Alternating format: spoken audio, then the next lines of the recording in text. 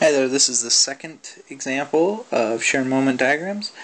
And first of all, this is just basic cantilever beam with two forces applied onto it, which seem to be coupling forces. So let's just work it out. Remember, this is cantilever beam, not a simply supported. So we actually need to add the moment at A as well, and then hope it equals 0.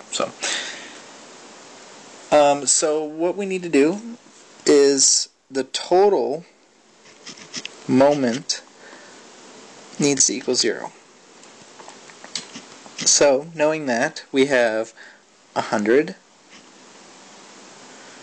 negative 100 times 10 plus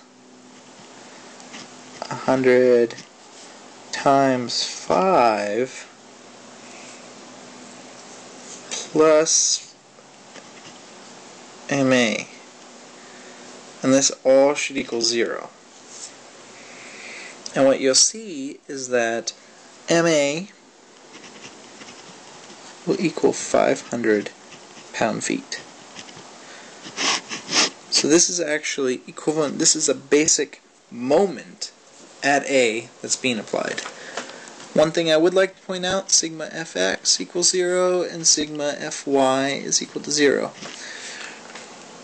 Realize that the 100 minus 100 equals 0. So there is no x or y component at A.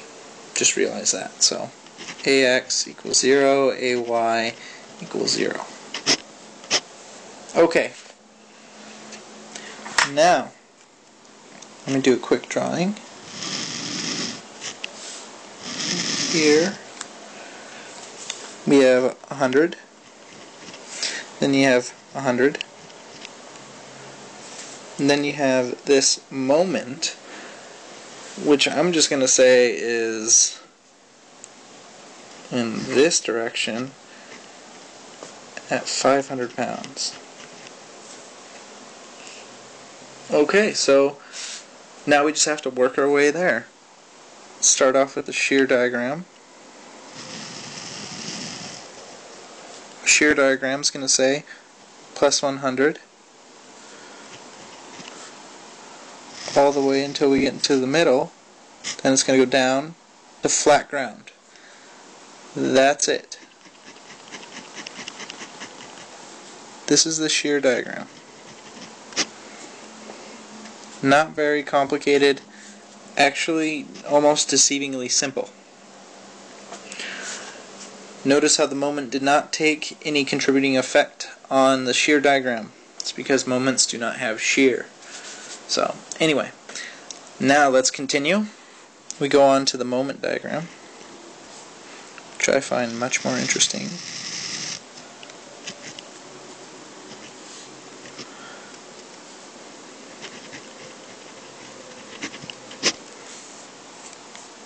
And the moment diagram is going to equal, remember, it's a constant shear will turn into a ramp in the moment,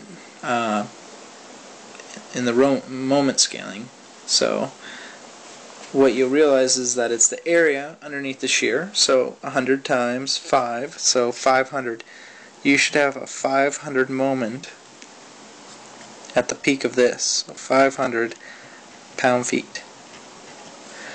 So it should look, since we have 0 right at the end of the cantilever beam, it's going to be something like this. Then it's going to retain the moment all the way until we get to the end. And this was not meant to be, this is supposed to be flat, so just, try and flatten it out for us. But regardless, this is 500 pound-feet. So it's kind of a ramp that flattens out, stays at 500 feet until it gets to the end of the cantilever beam, where the wall essentially applies the torque back and equalizes the whole thing and brings us back to equilibrium. So the